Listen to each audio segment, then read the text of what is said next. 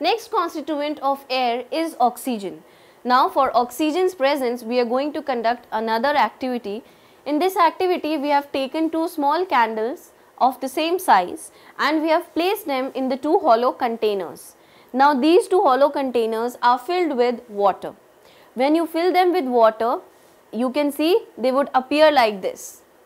The next step is you would take two beakers, right, and you will have to place those two beakers on the candles by inverting them.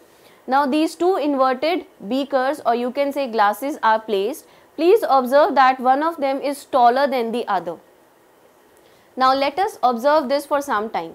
You would see that there is no water rising into the glass containers and neither the candles are going off. This is because the glass already had the air present in it and the air contains oxygen, which is keeping the candles burning, as burning requires oxygen.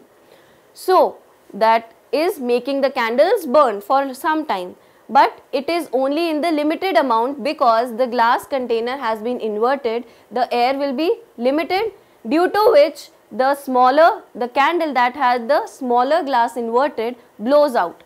After some time you would find the candle in the bigger glass also blows out, because the oxygen present in these glasses was very limited.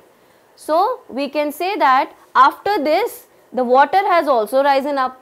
That proves that the air has been already utilized, the oxygen has already been utilized by burning into the burning of these candles, and once the oxygen was utilized, the space has been now emptied. Now that space has been occupied by the water that was present in the containers. That is why the water into the containers has risen up. So we can conclude that oxygen is present in the air.